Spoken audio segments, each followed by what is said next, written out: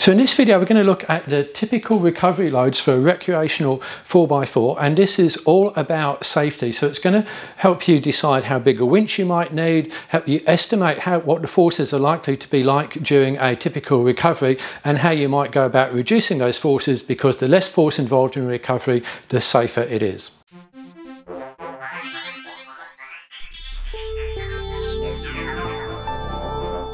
So what are the typical recovery loads? Well, it turns out that a lot of organisations have put a lot of effort into figuring out some formula for that. And the US military, and I've got a copy of their manual, has some examples, and there's various other manuals which I found as well. And they all say pretty much the same sort of thing. And they all split the recovery load into three, which is loosely gradient, how much of a slope you're pulling up, terrain, what sort of terrain it is, and mire, which is how deeply the vehicle is bogged. So let's take a look at each of those in turn. Now this graph here shows the force required to pull a vehicle, and this is the slope in degrees. And we're going to start off with the idealized formula, which is the force equals the sine of the slope by degrees times weight, and that's this orange graph over here. And you can see that around with a 2900 kilogram car, read that around, it gets to about 90 degrees here, which is obviously pulling completely straight up. Now this purple line here represents a simplified version of that formula, which is force over slope in degrees, weight over 60. And you can see that that actually works really well up to about 45 degrees, because it follows it very, very closely. Now beyond that point you are going to be out of traction anyway, so you can use this as a reasonable approximation for that. This one's much easier to do on your calculator out in the bush, and where it does deviate, it actually adds in a little bit of a safety factor once you get to sort of beyond 40 degrees, and that's a good thing. So what does that look like? Well, this is actually a 45 degree angle I've put there, and if we've got a 4,000 kilogram car, then according to the pure formula, that's 2828 kilograms, no rolling resistance, and with the purple method it's 3,000 by 60. So it's a 3-ton pull according to one method and 2828 by another one, so pretty close as you can see. But even at 45 degrees, that's not 100% of vehicle weight. Now I should say that's not with rolling resistance, that assumes no rolling resistance, so you've got to add that on, but you won't find a 45 degree hill pretty much anywhere outside of slick rock, and probably not even then for very long, because you simply run out of tyre traction. It's not a power thing, it's simply a tyre traction thing. Alright, so how does that stack up in theory? Well, I've been out there and I've actually tested some of this stuff. So this hill is 16 degrees, and according to the maths that should tell us that we need 28% of the vehicle weight. Well, it turned out we needed 35%, but remember that 28% doesn't allow for terrain resistance or rolling resistance, and even on bitumen you need to probably add about 3 or 4% for that, with air down tyres maybe a bit more. So the theory actually stacked up pretty well there once we factor in rolling resistance. Now this hill was 20 degrees, and you might think that's not very steep, but when you're actually out there it is a reasonable sort of low range hill. Theory told us 34, it's 42%. Again, you add rolling resistance into that and that comes out pretty much where you would expect. Now terrain, this is, forget slope now, this is just going through a given type of terrain, and all of those manuals, and I won't go through them all in detail, but they come out with figures like for bitumen 4%, grass 13%, sand 30%, clay mud 60%. Now this does depend as to how much the vehicle's bogged, that's mire, we're going to come on to that in a moment, but that gives you an idea of some of the figures there. So for this 4,000 kilogram vehicle, it's in sand, we're going to use a 30% figure. That's a 1,200 kilogram pull if it's in sand, and that obviously will vary a bit depending if it's air down. These are rough figures.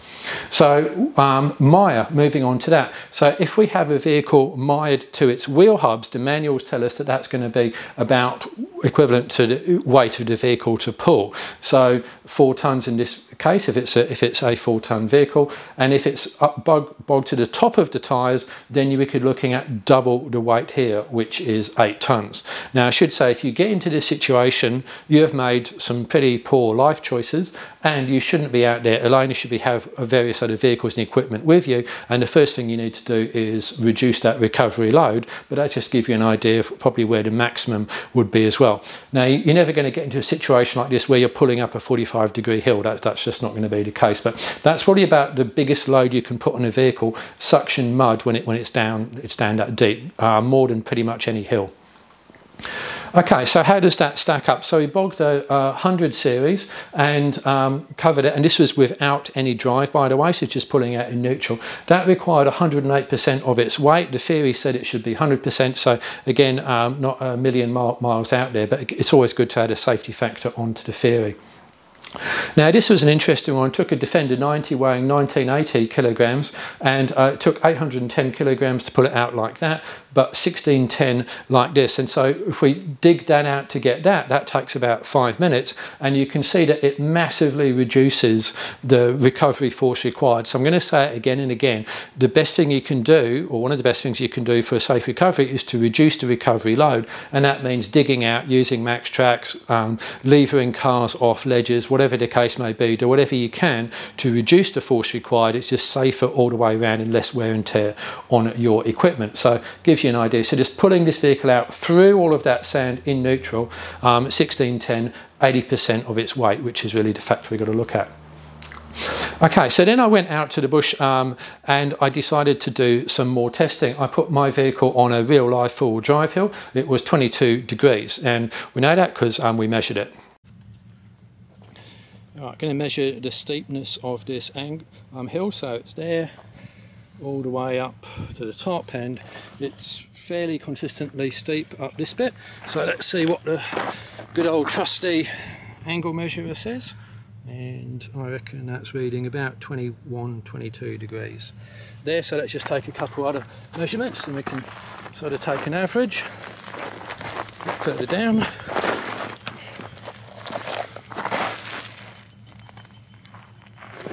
See what that one says. Yeah, about sort of 21 degrees or thereabouts, I reckon. Alright, well that's what we'll use. So that's the hill, and now time to drive up it. So I go up there as hard and fast as I reasonably can. Then from that point, I'm just going to winch it.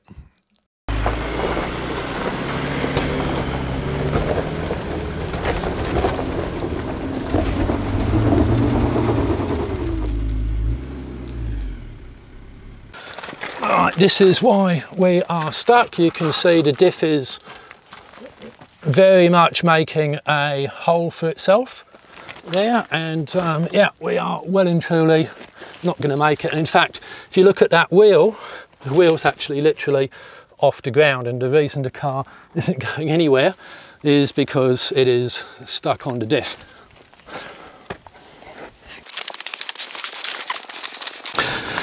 Okay, and at the front you can see we are well and truly out of ground clearance. That wheel's coming up to a rut, but it's actually out of ground clearance, and this wheel I think is pretty much in the air. Certainly there's no real weight on it. So yeah, I've launched it up the hill a bit, and it is definitely not going anywhere.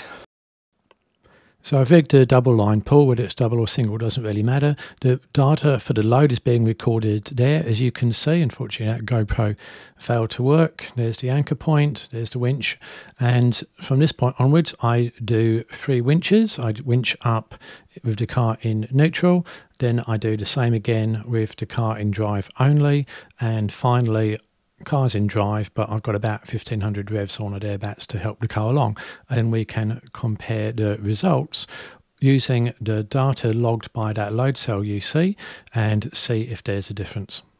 So here's the results, and to explain the graph, over here we've got the force in kilograms, which is measured by the load cell once every second against a tree. Now the factor on a double line pull is irrespective, it's going to generate the same amount of force on the anchor point whether it's a single, double or triple line pull. And over here we've got time in seconds, so then this plots the graph of force against time. Now I did the 3 pulls, and this one is with the vehicle in neutral, so literally neutral, letting the winch do all the work. You can see it peaked at 2570 with an average of 1560 kilograms. Then I came back down the hill, and you can see that's here. So there was still tension on the winch rope, and that is reflected here. And with the drive assist, just had the vehicle in drive, not touching the accelerator at all. And you can see significant reduction, 1714 as opposed to 1560, 1200 average, that's 30% less. So significant reduction in force, and therefore a significant increase in safety.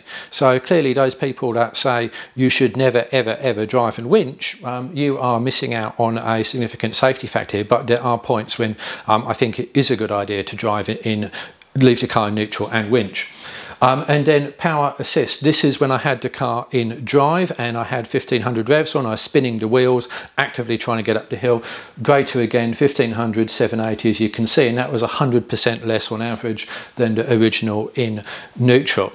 So what does that tell us? Well, again, in forward driving, you can't really make very many absolute statements like always drive and winch or never drive and winch. I think if you're in a situation like this, it makes absolute sense to drive and winch, same for thick mud. What you don't want to be doing is overrunning the winch cable. That's the first issue. But if you're in a situation like this, or even in thick mud, you can tell when the winch load is coming off because you can hear the winch motor start to reduce, and at that point you simply reduce the amount of driving you're doing. But even if you have the car in drive and do nothing else, and that's not really going to overrun the winch cable, then you can get a definite reduction in winch load and therefore increase in safety. The other point where you'd want to do this is when you winch in neutral, is when you need all of the tyres grip for lateral traction. So you're on a muddy side slope or something like that and you're winching, and if you apply any form of braking or drive, you're likely to go sideways. Then you can just leave the vehicle in neutral and pull it across and use all of the tyres grip for lateral traction, and that's explained in my traction circle video, which I'll link here.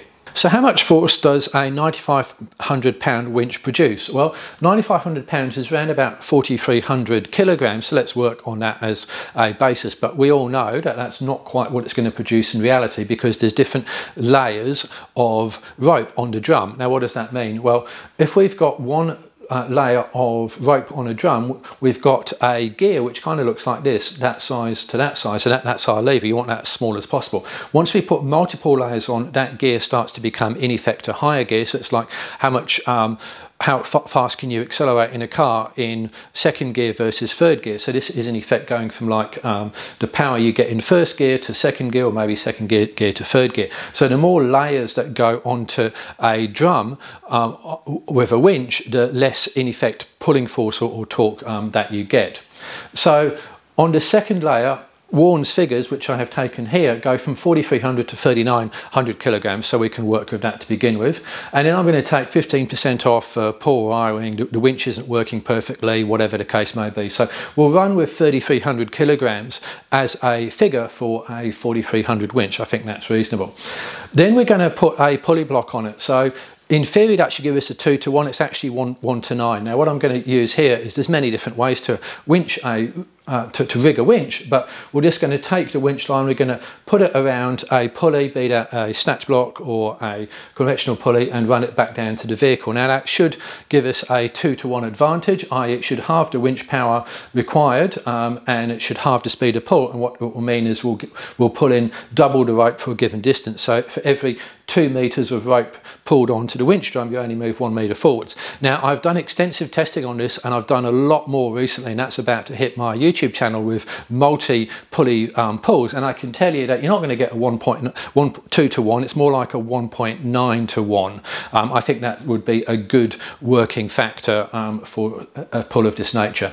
So if we take that 2 to 1, actually call it 1.9 to 1, 3,300 times 1.9, we come up with 6,300 kilograms. So that is a figure which I feel any reasonably well maintained 9,500 pound winch should be able to generate for you using just one block. Now, if we multiplied it out to 3, and this, by the way, isn't a triple line pull, this is a 4-line pull, I'm going to go into that into my next video, then we might go up to 10,000 kilograms, which is starting to get up there in force. And I've done the figures for a 12,000 pound winch, and it comes out, the key one is 8,000. So you're looking at sort of 6,300, 8,000 kilograms, 8 tons worth of pull with the winch on the front of your recreational 4-wheel drive.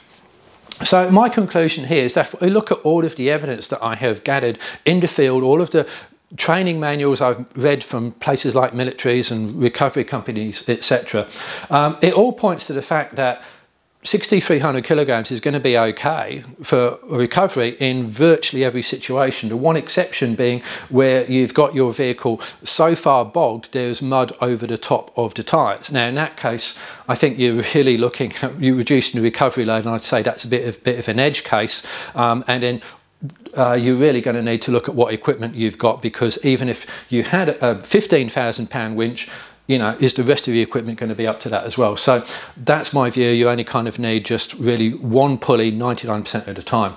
So some conclusions then. The main thing I can say is reduce that recovery load. In the case of that Defender you saw, it only took 2 minutes with a shovel just to dig all that sand out. Massive reduction in recovery load. I'm going to say it again.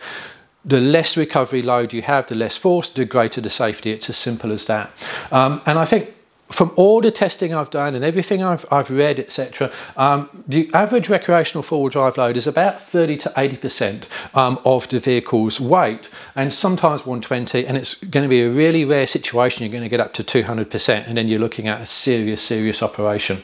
So that means that a 9,500 and certainly a £12,000 winch and one block will be fine. I don't think you need to go to a £12,000 winch for most situations. There are pros and cons of doing that, but I wouldn't, you know, necessarily rush out to buy one. You could argue the £12,000 runs a bit easier.